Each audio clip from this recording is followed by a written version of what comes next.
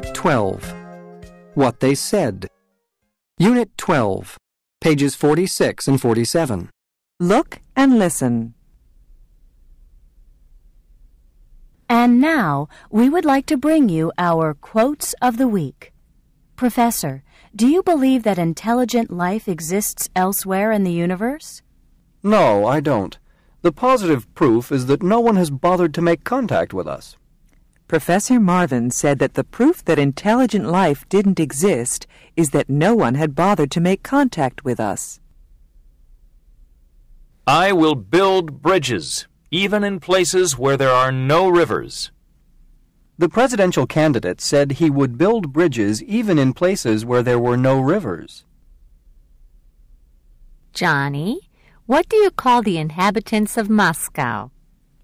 The inhabitants of Moscow are mosquitoes.